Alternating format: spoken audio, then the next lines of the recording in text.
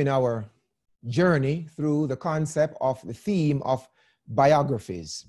And our thematic quote is taken from the book Education, page 145. Ellen White says, "No part of the Bible is of greater value than are its biographies.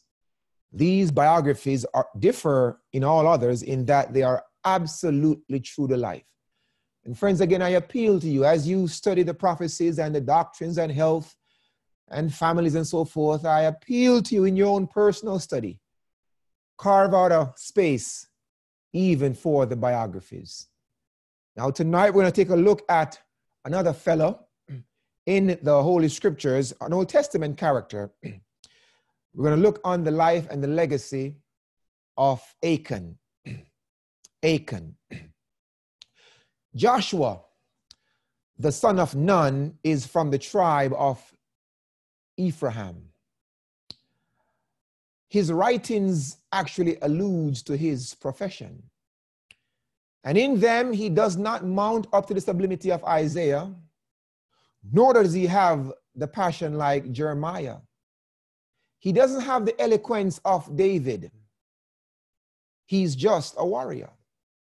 His writings allude to his profession, and in them, you get the concept that his hands are leathered. The keloids on his hands and skins are permanent until Jesus comes. He stabs his opponent with swords and dagger, and he flings and dashes firebrands with both hands. And when you read the book of Joshua, he is not really concerned about being eloquent. He's just concerned about getting the job done before the sun goes down. The record says that 6 nations and 31 king or kingdoms were conquered by him and through him and with him. He accompanied Moses a part of the way when he ascended on Mount Sinai to receive the 2 tables, the 10 commandments. He was also one of the 12 who were sent by Moses to explore the land of Canaan, and he brought back a good report, and it was he and Caleb of the original adults that left made it into the land of Canaan. And under the direction of God, before his death, he now invests Joshua with a public and a solemn manner with authority over the people as his successor. As the gospel succeeds the law, so Joshua succeeds Moses. Now they spent 40 years in the wilderness. They left Egypt in 1445 BC, and in 1405 BC they now cross into Jordan. They have now left the wilderness. And in the book Patriarchs and Prophets, Ellen White says this now. She says this. I'll give the reference in a moment. She says, "The Hebrews entered Canaan, but had not subdued it. It was inhabited by a powerful race who stood ready to oppose their invasion of the territory." She says the various tribes were bonded together by a fear of common danger. One of the strongest fortresses in the land, the large and wealthy city of Jericho. Jericho was the principal seat of idol worship, being devoted especially to Ashtaroth, the goddess of the moon. Here centered all that was vilest and most degrading in the religion of the Canaanites. To reduce Jericho was seen by Joshua to be the first step in the conquest of Canaan. So Joshua now withdraws himself in Joshua chapter 5. He withdraws himself to meditate, to contemplate, to reflect on the dauntless task that lies before him. Now, if you have your Bibles, go to Joshua chapter 5. And I want you to keep your finger in Joshua 5 and also Joshua 7. Put a marker in chapter 7 because we're gonna tarry there. Joshua chapter 5. Bible says in verse number 13 now. Joshua chapter 5. Are we there? Verse 13. And it says, "And it came to pass when Joshua was by Jericho that he lifted up his eyes and looked, and behold, there stood a man over against him with his sword drawn in his hand. And Joshua went unto him and said unto him, Art thou for us or for the adversary?" And I want you to contemplate the question tonight. Are you for us, or are you for the adversary? Look at verse 14 now. Verse 14 says now, and he said, nay, but as captain of the host of the Lord, that word Lord is in all caps, underscore, I am now come. And Joshua now fell on his face to the earth and did worship and said unto him, what saith the Lord my servant? Verse number 15 says now, and the captain of the Lord's host said unto Joshua, loose thy shoes from off thy feet, for the place wherein thou standest is holy. And so Joshua did. This was the same command that was given to his predecessor, Moses, a few years ago. Page Some Prophet now, page 487, Ellen White says this now.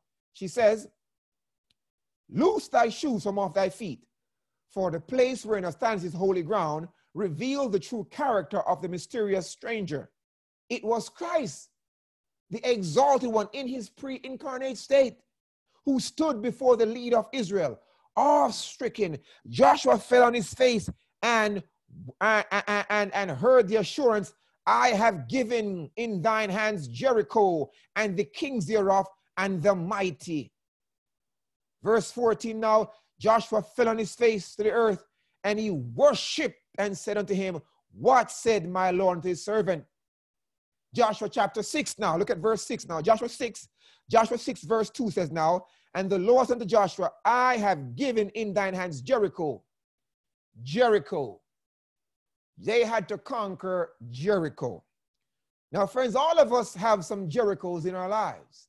As a matter of fact, for us to really and truly enjoy the blessings of the Lord, we're going to have to confront the Jerichos that are in our lives. Now, this Jericho, in my estimation, can take two forms. It was a strong city, a very perverted city, a city that was devoted to wickedness. In order for them to safely dwell in Canaan, they'd have to root out and stomp out, root and branch. Jericho must fall. And I believe Jericho can symbolize what we call the hereditary tendencies towards evil. These are tenets and traits which we get from our parents. Are you with me? Jericho, the Jerichos, right? It sometimes shows up in the DNA. Things that our parents passed down, wicked, strong proclivity, tendencies towards evil. These things must be overcome. Are you with me? In Eccl chapter 16:44, the Bible says, as is the mother, so is her daughter. There it is, hereditary tendencies towards evil. Where I'm from, there's an idiom that says, the apple never falls far from the tree. And what this really means is that the express the idea that a person inevitably shares the traits which resembles his or her parent family tree. As with the mother, so is the child. Ellen White says in the book Ministry of Healing, page 371, she says, what the parents are, to a great extent the child will be.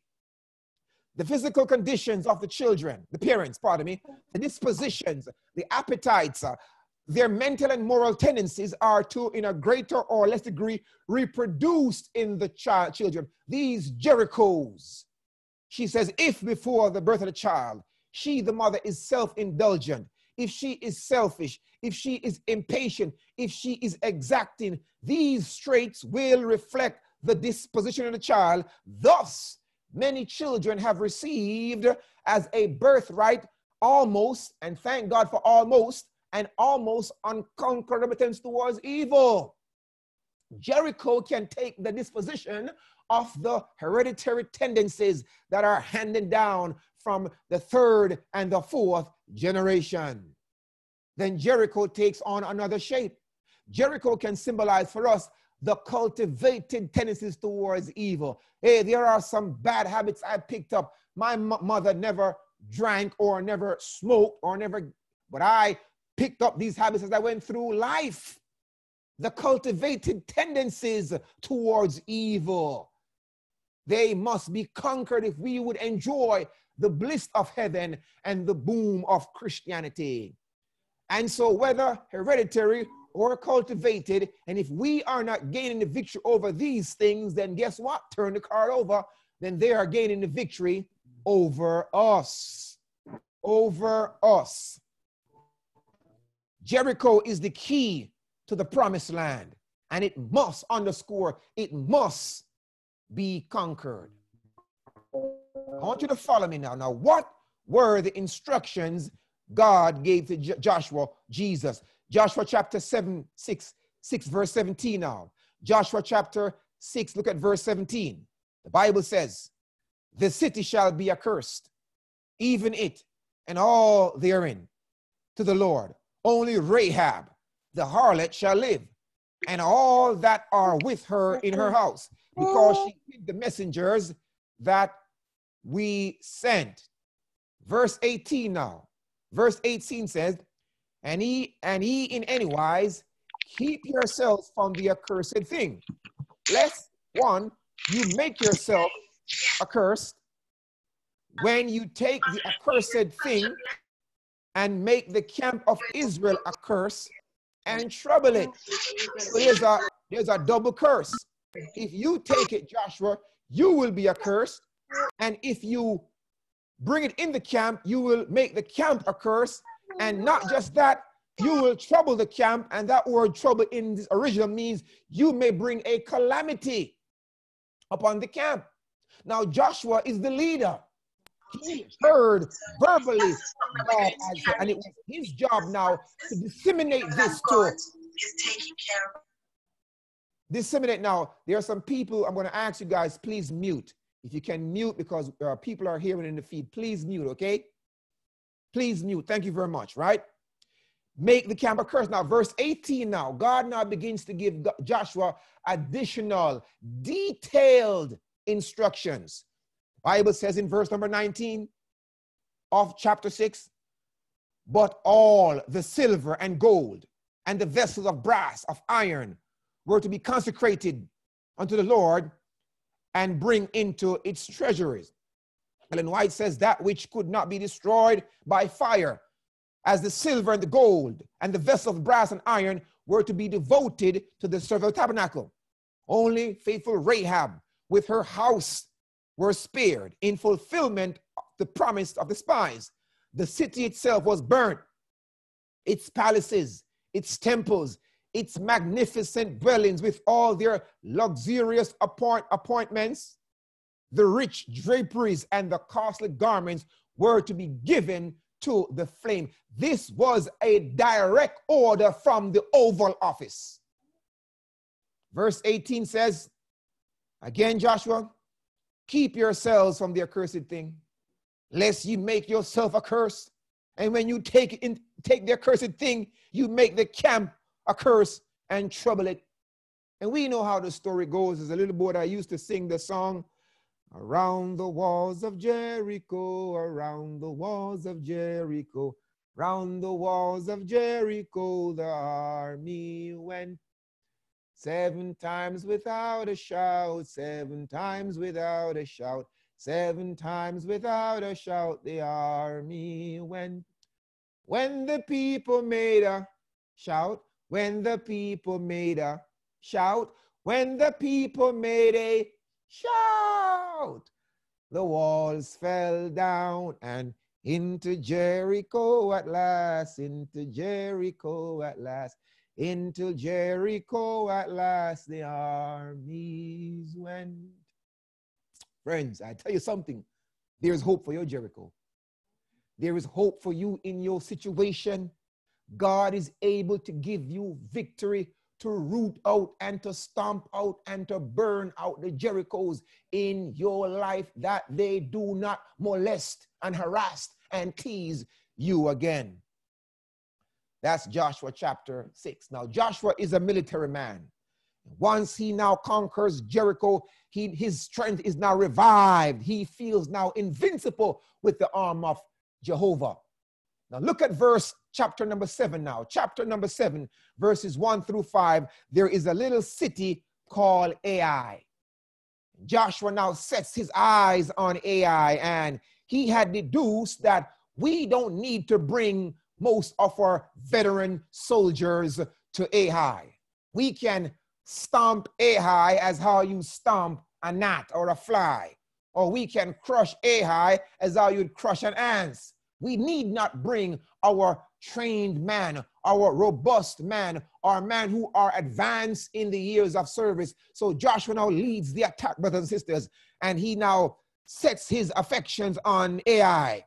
And the record says now they advance nearly to the gate of the city, but they encountered the most determined, well-organized resistance. What happened? We are told, panic-stricken at the numbers of the thoroughly preparation of their enemies, they fled in confusion down the steep descents. The Canaanites were in hot pursuit. They chased them before the gate and smote them going down.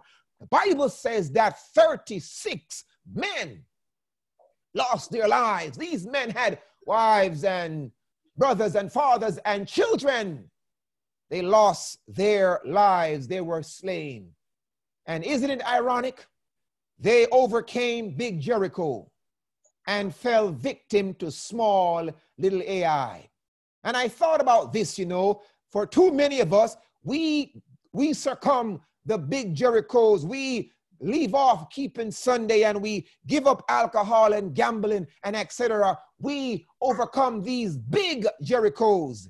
And then we fall victim to little Ai's like pride and gossip and laziness, covetousness and unforgiveness. The little things, Songs of Solomon 2:15 says, take us the foxes, the little foxes that spoil the vine.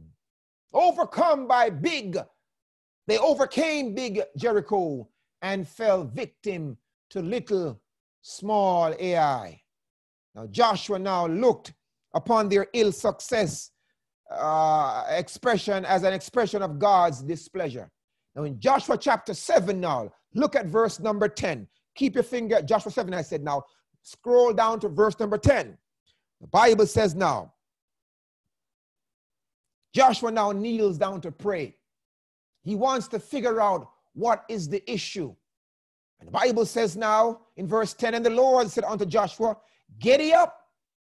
Why liest thou thus upon thy face? Friends, there is a time for prayer and there's a time for action. And we're told in the spirit of prophecy that those who pray and pray only will cease to pray. What is the problem? Look at verse 11.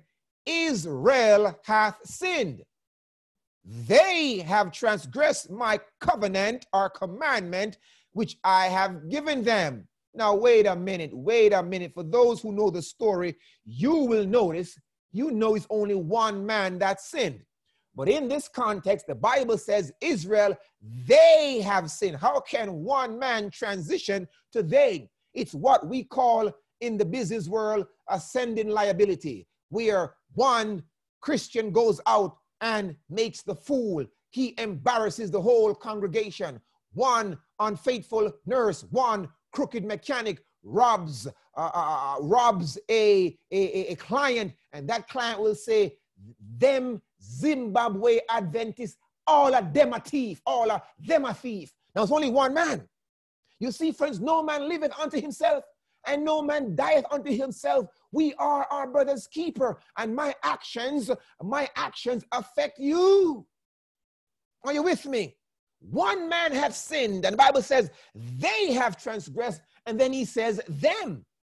The Bible also says now Israel had sinned. They have also transgressed my covenant, which I've commanded them, for they have taken the accursed thing, one man, they, and have stolen and dissembled also. They have put it even among their own stuff. Verse 12 said, now, therefore the children of Israel could not stand before their enemies. Brothers and sisters, one of the reasons why we are not more successful in our evangelistic efforts or in our advancement of the world, because there are stuff amongst us that God has not blessed, but have turned their backs before their enemies, before their cursed thing. Neither will I be with them anymore, except the accursed thing is destroyed from among you. They could not advance in holiness and righteousness as long as the accursed thing was in the midst of the camp.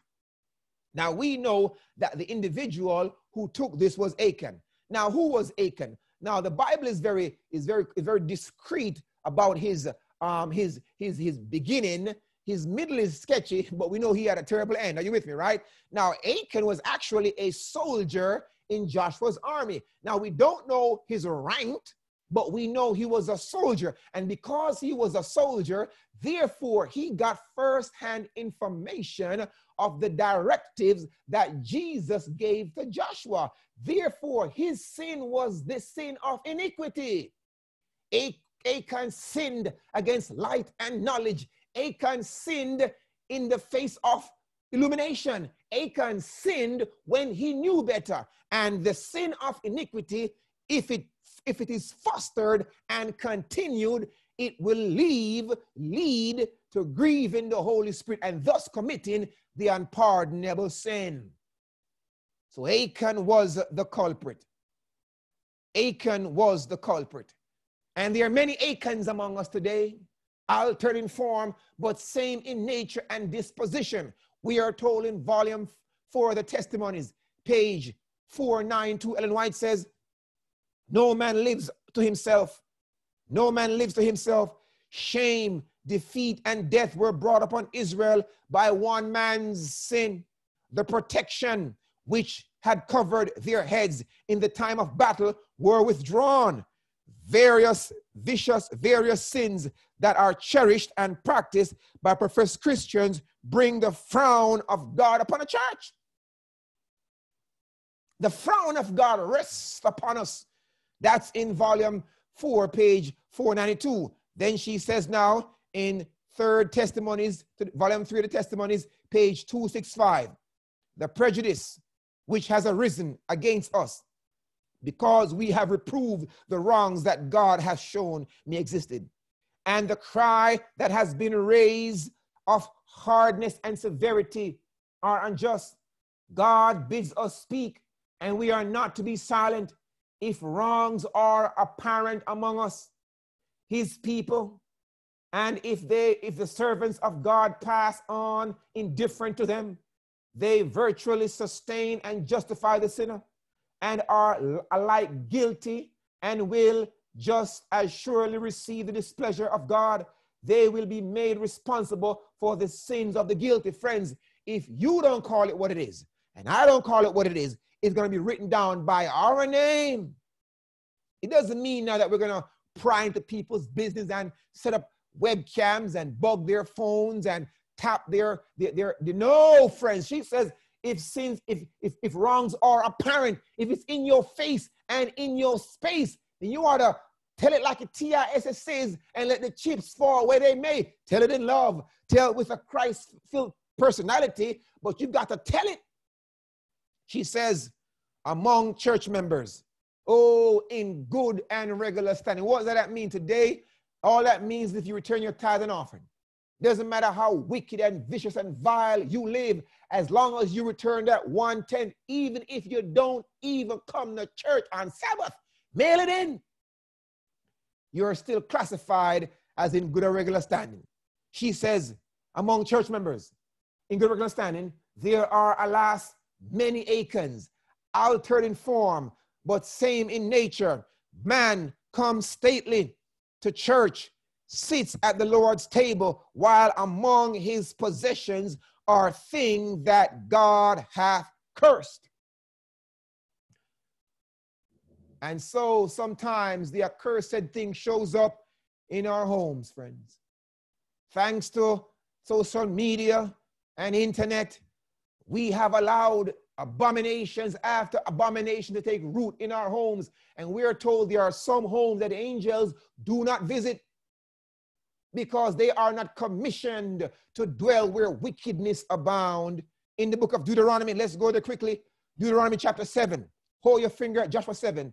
Deuteronomy chapter 7, the Bible says now, neither shall you bring an abomination into thine house.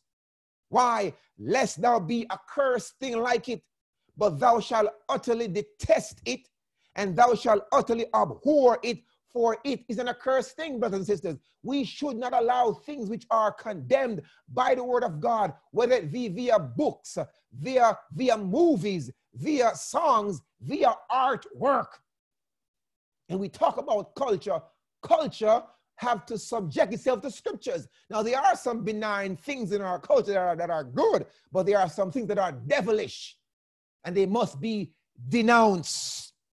Sometimes the accursed thing, it shows up in our homes, and demons now come and massage and molest us. Joe Cruz in his book says, no one can deny that there has been a weakening in our traditional posture against worldliness. Under the influence of television, the Adventist lifestyle has become seriously breached and compromised. Practices once shunned as unacceptable and intolerable in an Adventist home are no longer issues of loyalty to the faith. Friends, I want to tell you something. We are told that by beholding you become changed. And the mind gradually adapts itself to the theme it is left to dwell upon. And wives, I'm telling you this, take me very seriously. If all your husband watch is murder and murder and murder, you need to start sleeping with one eye open. Did you hear what I said, friends? Because by beholding, you become changed. Sometimes the accursed thing shows up in our homes. But alas, sometimes the accursed thing shows up on the people of God. Now, there was a time in the Adventist church where if you wanted to see a clown, you had to go to the circus. What do you mean? 2 Kings chapter 9. Let's go there. 2 Kings chapter 9. Verse number 30. If you wanted to see a clown, you had to go to the circus. 2 Kings chapter 9, quickly. Look at verse number 30. The Bible says this, and when Jehu was come to Jezreel, Jezebel heard of it, and she painted her face and tied her hair and looked out the window. This is the first mention of mascara or makeup in the scripture, and it is on a whore named Jezebel, and that's scriptural. As a matter of fact, Jeremiah chapter 4, verse 30, Jeremiah says, and when thou art spoiled, what wilt thou do? Though thou clothest thyself with crimson, thou deckest thyself with ornaments of gold, thou rentest thy face with paint, in vain shalt thou make thyself fair. There was a time where 7 Adventists would not wear makeup. They would exercise and use olive oil and coconut oil. They would take care of their skin. They would exercise, brothers and sisters. Get plenty of sunlight. Drink your green juice and let your skin glisten and glow. But alas, even the accursed thing shows up on the people of God. Sometimes the accursed thing shows up in the attitude amongst us as a people. We have some dark attitude amongst us. We are a rebellious people. And the only sermons we like to hear are the ones that tickle us and tease us and tantalize us, but leave us without transformation. A man, you will pay a man to tell you a lie. A man tell you the truth. I won't invite him back to his church as if you're spiting that man. 1 Samuel 15:23 says this, for rebellion is as the spirit of witchcraft, and stubbornness as iniquity and idolatry. And have I become your enemy because I thus tell you the truth? We are a rebellious people that say to the prophets, see not, and to the seers, to the preachers, prophesy unto us smooth things. Prophesy deceit, preacher. Sometimes the accursed thing shows up sometimes in the music on Sabbath. And we have come to a point now, friends, where we hear the bombastic beat of Babylon bombarding the churches all across this world. This inane repetition that induces hypnosis. One stanza, they sing up, alto, tenor, bass, up, alto, tenor, bass, over and over and over. It is a mantra. And you don't hear the hymns of Zion anymore.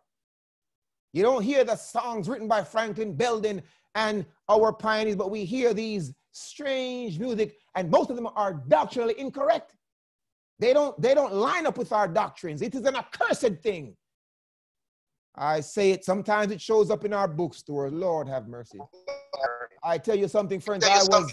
I was at a large bookstore. I won't call the city's name. Big bookstore, one of our bookstores, and I went in to try to find a copy of the book Cross and the Shadow by Stephen Haskell. And I kid you not, when I went in, the store manager was there. And I said to her, ma'am, I'm looking for this book by Stephen Haskell, The Cross and the Shadow on the Sanctuary. And the woman said, she looked at me like I was speaking Swahili or Shona. She was like, what? Never heard of him. Never heard of that book. No, there's no sin in not knowing. But as I turned to exit, you know what I saw? I saw a whole display case of T.D. Jakes' book, Woman Thou Art Loose. I felt like kicking that accursed thing over, but I had to control myself. Sometimes it shows up in our bookstores. Sometimes the accursed thing shows up in our classrooms. We are hearing concepts and ideologies. One parent called and asked me, Pastor Knott, I want to ask you a question. Was there an ice age? I said, an ice age? Not based on Genesis. After the flood, that was it. Before the flood, there was no ice age. She said, you know, a teacher in our institution is teaching the ice age. I said, you teach that, you begin to move into evolution. Sometimes these concepts, fine, and I'm not here knocking our soul, don't get me wrong now, friends, but this thing cannot continue and we cannot move forward while these accursed things are present in our institution. Concepts and ideologies that our pioneers never heard about are now taught, and books of a new order are written, and our young people go to these schools from sane homes, conscious homes, and when they come back, they're unconscious and insane, some of them in the membrane. I know what I say, friends. Now, lest I stand here and generalize tonight, I want us to hone our attention back to this military man, Achan. I want us to now look at the steps that led to his demise, because if we don't change, his steps can be our steps. Joshua chapter 7 now. There were 5 steps that led to Achan's demise. And I want us to look at them carefully now. Joshua chapter 7, look at verse number 2. The first thing that led to Achan's demise was this. The Bible says in verse 2 now, and when I saw, stop, there it is. When he saw, friends, his eyes were bewitched, his eyes were charmed. This was the same thing that got Eve in trouble. Genesis, write it down, and when the woman saw, there it is. This was the same thing that got Lot in trouble. Genesis chapter 13, and Lot lifted up his eyes. You know, in ancient times, when the Lord instituted the priesthood, in order to be a priest, there were certain criteria. Now, all priests came from the tribe of Levi, but all Levites couldn't be priests. Why? If you had any deformities, you couldn't be a priest. Leviticus 21 verse 20 says now, or a crook back, or a dwarf, or he that hath a blemish in his eye. You see, if you had cock eye, you couldn't be a priest. And too many of us, we are looking both ways. We have eye on the world and eye on the church. Our eyes must be single, according to Jesus, single to the glory of God. He had gone there to destroy Jericho, but his eyes, he saw the glitter and the glamour. So the first step to his demise was he saw. He saw. He took his eyes off the mission at hand. He saw. The second thing that led to Achan's demise in the text now, the Bible says now, he says, then I coveted. Oh, friends. He saw, then he coveted. You see, no man comes to sudden ruin. It takes time to corrupt the soul. One departure from principle begins the journey. He saw, then he coveted. Again, in order to be a priest, when Moses now was about to institute the leaders in Israel, to be a leader in Israel, you had to meet several qualifications. Exodus chapter 18, go there quickly now. Exodus 18, Look at verse 21. Exodus 18, quickly now. Verse 21 says this now. In order to be a leader in Israel, you had to meet these qualifications. Exodus 18:21 says now, moreover, thou shalt provide out all the people, able men, such as 1, fear God, 2, men of truth, 3, hating covetousness. They had to have a vehement hatred for covetousness, which is the 10th commandment. Achan saw and Achan coveted. And I want to say Achan's problem is our problem today. Ellen White says the deadly sin that led to Achan's ruin had its root in covetousness. She says, of all the sins, one of the most common and most lightly regarded, while other offenses are met with detection and punishment, how rarely, does the violation of the 10th commandment so as much as call for censure. I have never seen anybody in the Adventist church get disfellowship or censured for covetousness. Oh, she's too covetous. Let's bring her before the board. No, friends. She says the enormity of the sin and its terrible results are lessons of Achan's history. And you know, friends, we are told that the greatest sin that currently exists in the Seventh-day Adventist church is the sin of covetousness. We are a covetous people, and we have come to a point now where the grass looks greener on the other side. But what you don't know is that the water bill made it more expensive. We are now coveting things that we should not covet. And God has given us everything we need to prosper in this life and in the life to come. She said Achan had cherished greed of gain until it became a habit. A habit. And you do something long, it becomes a habit, binding him in fetters. Lord have mercy. Well, nigh impossible to break. While fostering this evil, he would have been filled with horror at the thought of bringing disaster upon Israel. But his perceptions were deadened by sin. And when temptation came, he fell an easy prey. His perception was deadened. You know, I had to have surgery. I played ball, you know, and I would get injured, my shoulder would pop out. And I had to have a serious surgery. And they had to now deaden the area through anesthesia. I had to get anesthesiologists. And they had to put an adequate amount of that powerful drug to deaden, to numb the place where the surgeon would go in and pull the tendons, friends.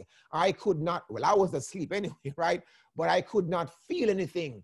And friends, I'm here to tell you something. If we hold on to the accursed thing long enough, it deadens our perception that we can't see anything wrong with it. And you know, the thing can be as plain as the nose on your face. And they will tell you, preacher, I don't see anything wrong with it. And I used to believe that they're faking, but you know, it is possible for you to indulge in a thing long enough, hard enough, where you can't see anything wrong with going to the movies and watching these filthy, abominable shows. They can't see anything wrong with ecumenicalism. They can't see anything wrong. And friends, I'm here to tell you, they really can't see. You know what happens? Jeremiah says in his day, were they ashamed, Jeremiah 8:12, were they ashamed when they had committed abomination? Nay, they were not ashamed, neither could they blush. You know, blushing is a chemical reaction when we're caught off guard and cheeks turn red. Jeremiah says that they could not even blush. A man could use a dirty word in your presence and you laugh, tells you a dirty joke and you laugh. Man, if you are not offended and act offended, they could not blush. And in 1 Timothy 4:2, Paul says they have a conscience sneered. So Achan saw and he coveted. No, hold on. The Bible says that we are to covet good gifts. So covetousness is not a bad thing. It depends on how, in its context. Now, I could see if Achan had coveted the strength of Moses, or coveted some of the faith of Joseph, or coveted Jacob's prayer life. Are you with me? Or coveted Abraham's steadfastness, or if he had coveted something good. But the thing that the man coveted was a doomed thing. That don't make any sense. That is nonsense. The Bible says, here it is. He says, when I saw among the spoils the goodly Babylonian garment, he says, I coveted. Achan had coveted the doomed things of Babylon. And we have come to a point now, friends, that we are coveting doomed sermons. The sermons you hear today, they don't make any sense. It's a whole lot of noise and a whole lot of gravy and no substance. We are now coveting doom songs. God says, come out of Babylon. We are now coveting doom methods of evangelism, friends. We are now coveting things that are doomed, because after all, the garments should be put to the fire. Only the gold and the silver should be given to the sanctuary. Achan coveted something that was doomed, damned, destined for damnation. In the book of Isaiah 5:20, Isaiah puts a woe upon those, woe unto you who call evil good and good evil.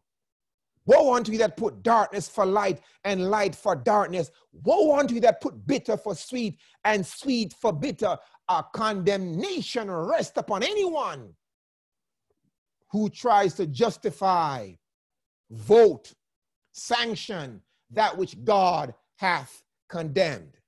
That's the KJV version. But I like what the New Living Translation says. It says this: you are doomed, you who call evil good and good evil. You are doomed, you who turn darkness to light and light out. You are doomed who put bitter for sweet and put sweet for bitter. The man had coveted doomed things. Alexander Hislop's book, The Two Babylon, he said this: in ancient times, people wore their religion on their garments. It's nothing uncommon today.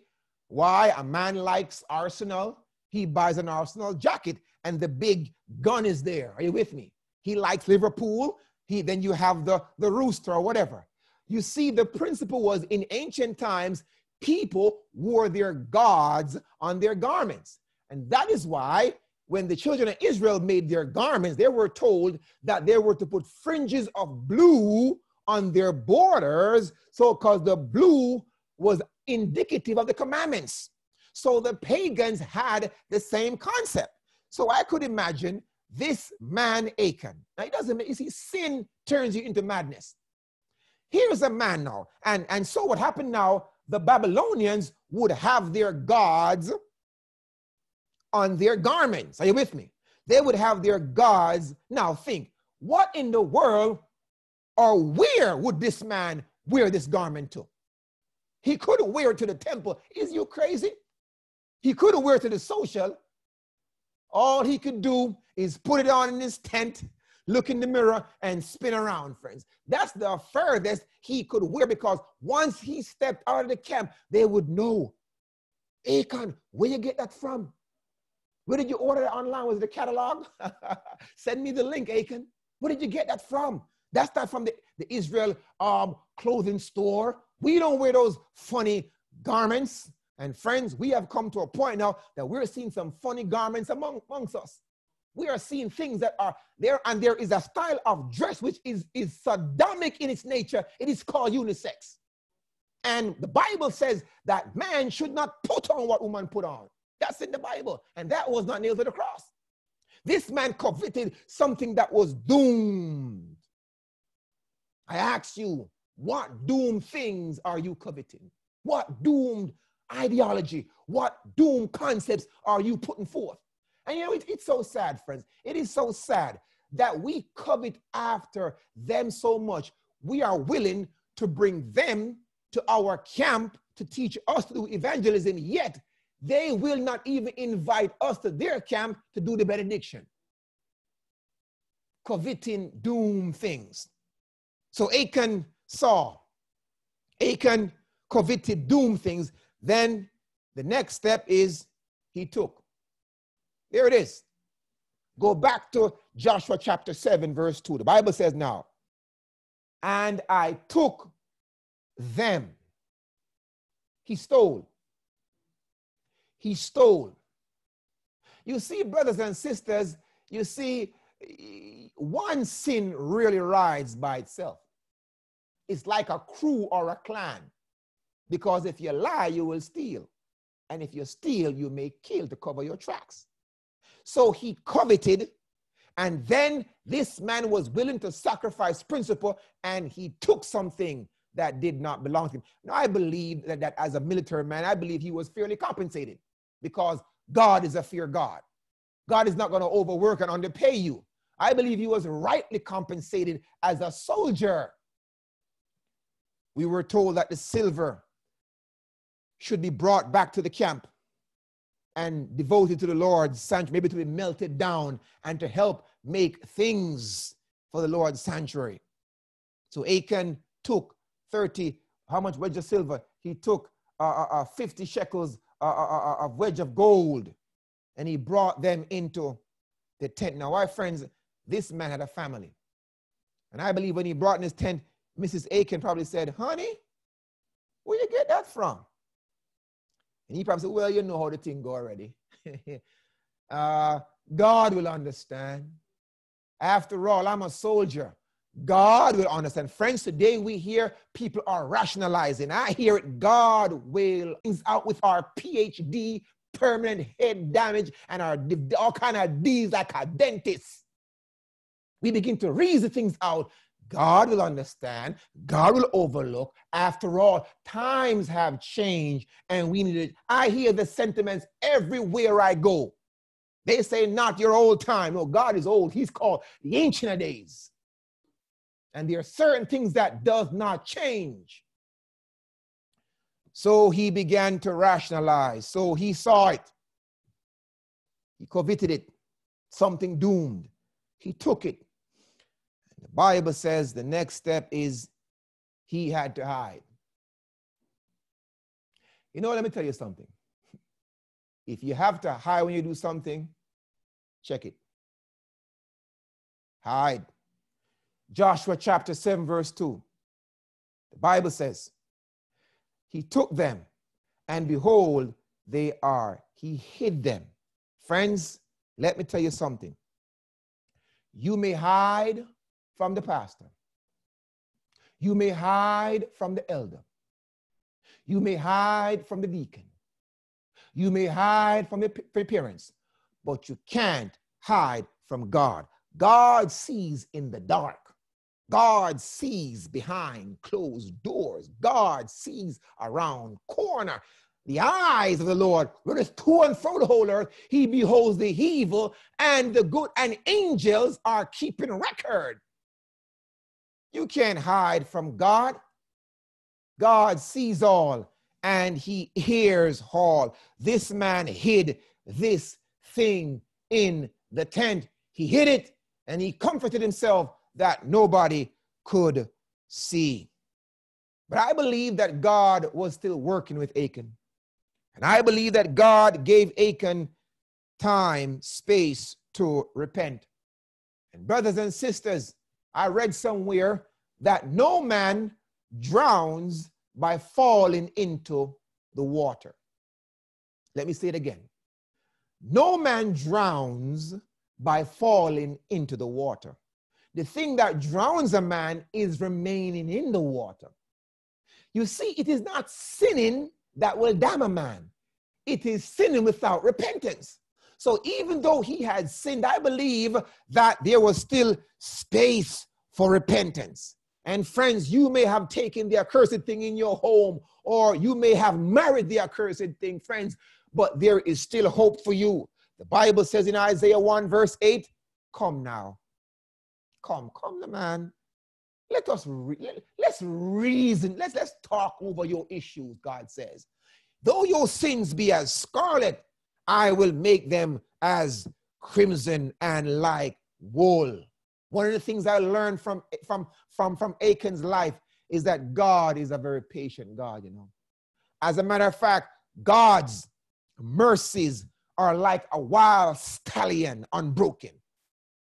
When God's mercies come into town, it is quick, it is swift, it is swift.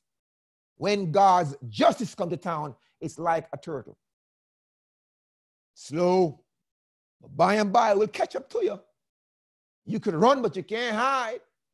Are you with me? God's mercies are swift, but God's justice is slow. Nahum 1:3 says, oh, the Lord is slow. Slow to what? Slow to anger, but great in power, and will not at all acquit the wicked. When God sends down judgment upon a person, you must know he must have reached his limit. Charles Spurgeon said this, when mercy cometh into the world, she driveth wings steed. The axles of her chariot wheels are glowing with speed. But when wrath cometh, it walketh in the tardy steps. It is not in haste to slay. It is not swift to condemn. God's rod of mercy is ever in his hand outstretched. God's sword of justice is in his scab, not rusted in it, but easily withdrawn. He says, oh friends, God is slow to anger. He says, men who are passionate and swift in anger give a word and a blow. Sometimes a blow first and then a word. Stop there. You know, my grandmother, boy, Jamaican parents, they are swift to anger. Boy, they will spank you first and then come let me talk to you. Some of them will spank you while they're talking to you. Why you don't stay still? But not God. You see, Spurgeon says oftentimes kings, when subjects have rebelled against them, have crushed them first and then reasoned with them afterward. Communism. All right. They have given no time for threatening, no period of repentance. They have allowed no space of turning to their allegiance. They have at once crushed them in their hot displeasure, making a full end, but not so with God. Before rain falls, there's lightning and there's thunder. So it is, friend. Before judgment comes, God always sends warning. He will not drown the earth except he sends a Noah. He will not destroy Nineveh except he sends a Jonah. He will not destroy Sodom except he finds 50. God is merciful. And I believe that God gave Achan time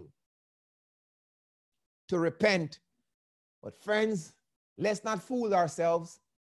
The Bible says in Numbers 32:23, be sure your sins will find you out.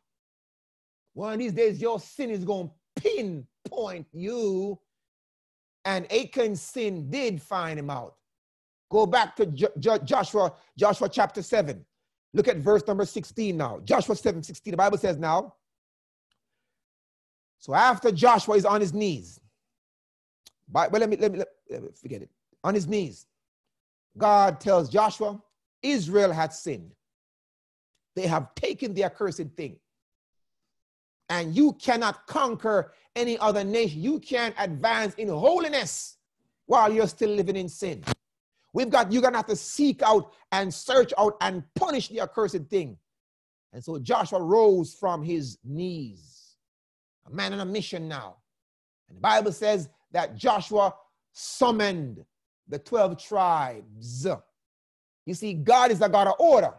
And as Joshua began to search out the accursed thing, the Bible says first he began with tribes. That's plural. There were 12 tribes. And finally now when he cast the lot fell on the tribe of Judah. Are you with me? The tribe of Judah. Now, the Bible says now, he cast lots and it fell on families. Now, Achan had time. Come forth, Achan, come forth, confess, Achan. Achan could have still come forth. It's coming closer, it's coming home. And the Bible says now, Joshua moved from tribes. Don't miss that, friends. That's the investigative judgment right there. Every name is mentioned. Every name is scrutinized. Tribes, then tribe, families, and the Bible says, then it moved on now down to family. It's coming closer home now. Achan, repent, I beseech you, put away sin. The Bible says it came now down to his households, plural. He cast some more lot and it came down to the household. Brothers and sisters, now it was too late. Achan's house was pinpointed. This man had a large family. He had a wife. He had children. He had servants. He had animals. The Bible says it came down to man by man. Brothers and sisters, let me tell you something. A time is coming, says Zephaniah 1 verse 12, where the Lord is going to search Jerusalem with a candle. God's going to search out because, friends, you see, the Adventist church cannot progress. We cannot give the loud cry. We cannot fulfill the mandate because the accursed thing, we who should go and teach, we have now gone to learn. We who should go and evangelize, we are now being evangelized. There was a time where, I'm telling you, friends, where when a man left the Adventist church, he would hang out in the world. Listen, when I left the church, friends, it wasn't because I had lost faith in the doctrines. It was because of the girls and the world and the music.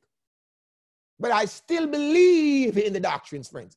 But we have come to a point where people are leaving the Adventist church and becoming Baptists and Pentecostals and Catholic. What? What? Friends, we cannot go forward. And that is why the latter rain will not be poured out in copious measures until the Lord shake his church and search out the accursed thing. Then we can conquer and conquer like Joshua did. The Bible says, I will search Jerusalem with a lamp and I will punish those who are settled down comfortable and who say to themselves, the Lord will do no good, the Lord will do no evil. Zephaniah says this now. Friends, I'm telling you, God is getting ready to search for the accursed thing in the Adventist church. And you see, God is a God of order. He's not going to kick you in the door like Hawaii 5-0 and say, hands up. God is a God of order, and all things is done decently in order. And when God begins to search in my mind's eye, I believe he's going to begin with general conference. Oh yes, God, there's follies and foolishness going on there. The accursed thing is there. He's going to search, but he's not going to just stop there. Remember, tribes and tribes, he's going to move on down to the division. And when he begins in North America division, there'll be weeping and wailing and gnashing of teeth. The loose liberalism, the misuse of money, the mismanagement of the tithe dollar, because there's no accountability. God's going to search. He's not just going to stop at the division. He's going to come on down to the union. Some of these liberal union presidents with their loose liberalism. He's not going to stop at the union only. He's going to come on down to local conferences. These money greedy presidents, only thing they're concerned about is numbers and money. God, and they allow the accursed thing to go on at camp meeting and youth federations and youth gatherings. God's going to search. But he's not going to stop there, friends. It's coming closer. He's going to stop by local churches. Yes. He's going to stop by local, big churches, small churches. And he's going to search and seek out the accursed thing. But hold on, friends. He's not going to stop there. He's coming to the house. And woe be unto that mother and that father. Woe be unto that child who have been disobedient to the principles of God as set forth in the Bible and the prophecy. But hold on. He's not going to stop there. He's going to search. Come on down to our schools. New Bold, Oakwood, Loma Linda, Lassie, you name it, NCU, PCU. He's going to come on Loughbird School because the accursed thing are there. He's going to come on down to our hospitals, then stop by our bookstore. But alas, it's going to be a man by man. Every man is going to have to give an account for the deeds done to and in his body. Brothers and sisters, God's going to search. So let's look at Achan's plot, his plight. He saw, he coveted, he took, he hid. Friends, he was punished. Now, Achan's death was an unusual death, but it is a death that typifies the end time death. And I'm going to show you. Look at verse number 18 in Joshua chapter 7. Look at verse 18 now. The Bible says this, friends, verse 18. And he brought his household, man by man, and Achan the son of Camri, the son of Zadbi, the son of Zerah of the tribe of Judah was taken. He was seized. Verse 19 says, and Joshua said unto Achan, my son, give, I pray thee, glory to the Lord of Israel. Make confession now. Too late, friends, and a time is coming. If you don't confess now, you won't confess then. And the Bible says now, and tell me now what thou hast done. Hide it not from me. Don't hide it, Josh. It was too late anyway. Make confession. The Bible says in 22 now, and Joshua sent messengers.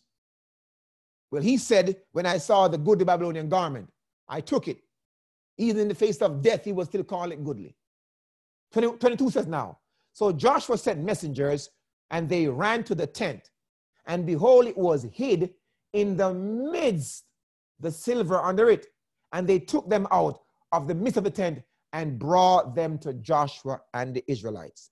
24 says now, and Joshua and all Israel with Achan took Achan, not just Achan, the son of Zerah, and the silver and the garment and the wedges of gold and his sons.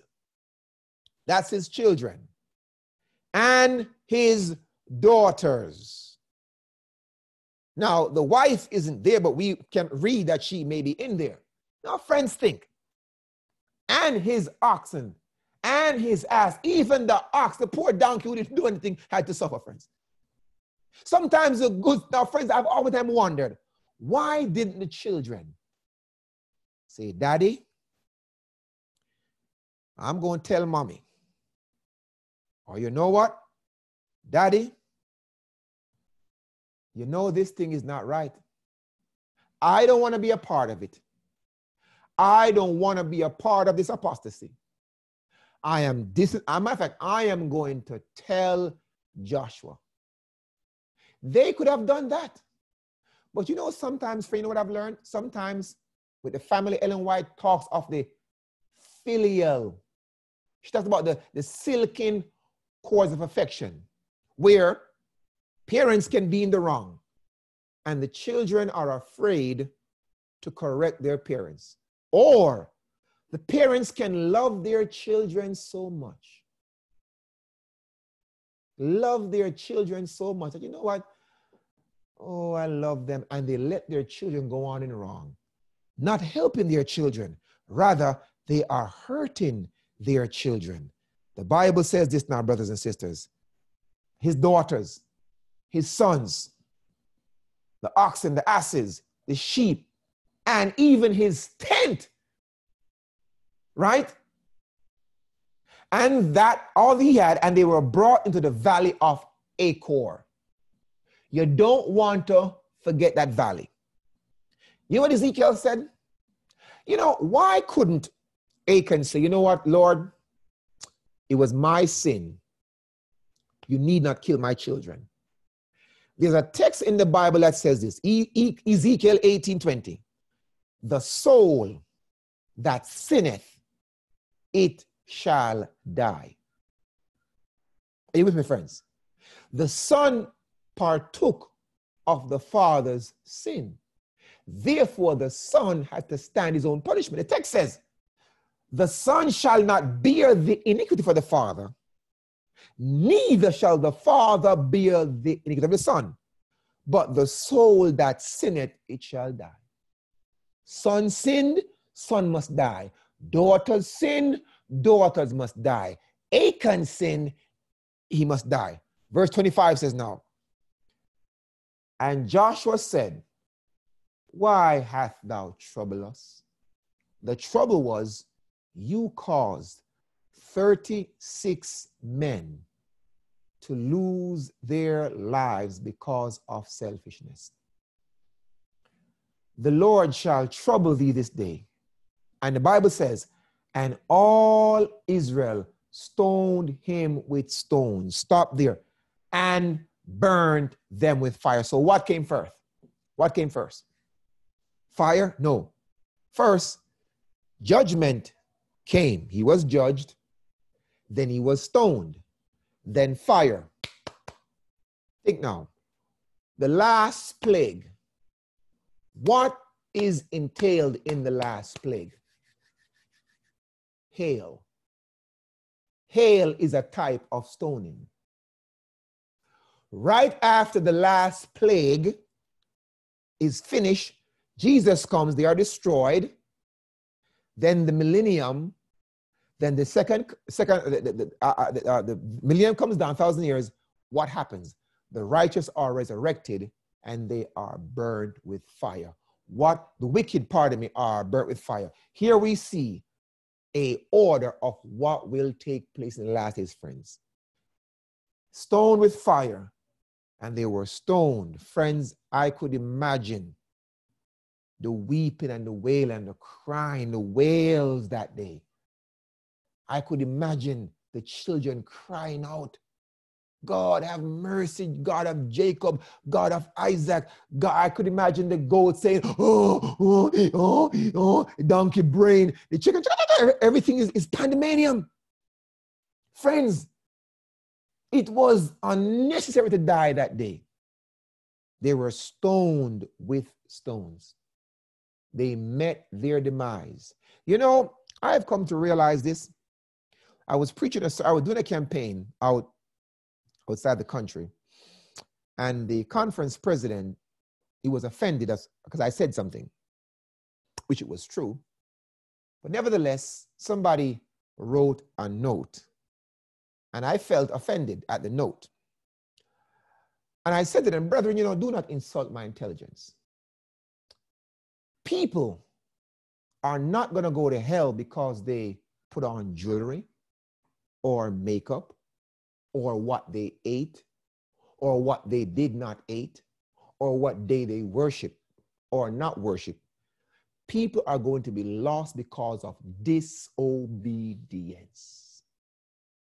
God said, don't do it, and you disobeyed. That's why we are lost. Don't so much focus on the little things or the big things. It's the principle of disobedience, brothers and sisters. Verse 26 says, and they raised over him a great heap of stones unto this day. So the Lord turned from the fierceness of his anger. Wherefore the name of that place is called the Valley of Achan unto this day. And God told Joshua, when you write it down. Put this man's biography in the book so that future generations who will come hereafter will understand it is dangerous to trifle with sin. You do so at the peril of your own mortal soul. And as I close, Ellen White says this, you know, oftentimes we pay a high cost for a low living, brothers and sisters. And we sell ourselves so cheaply. She says, for a goodly Babylonian garment, multitudes sacrifice the approval of conscience and their hope of heaven. Friends, now is repentant time. Now is not the time to be compromising. Now is the time to search our own lives and see whether or not the things that we are doing is justified by Scripture. And friends, whatever it is, God is saying, my child, if you confess that sin, I will forgive you. And not just forgive, I will give you strength to overcome. Friends, let us learn from the life of Achan that God means what he says, and he says what he means. Let us pray. Father in heaven, oh God, we are troubled, Lord, on every side, but not distressed, because there is hope in Jesus for us. We have a high priest that is currently interceding in our behalf. And if we would just confess, he will forgive and cleanse us and impart in us the Spirit to help us to live a spirit-filled life. Father, all of us have taken the accursed thing in some way, shape, or form.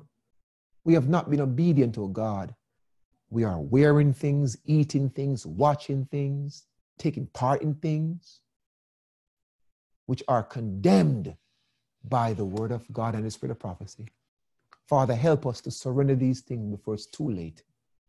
May you bless us now. May you give the audience a good night's rest until tomorrow night is our prayer in Jesus' name. Amen and amen. Friends, I hope you were blessed tonight. God bless you, and we'll see you tomorrow night.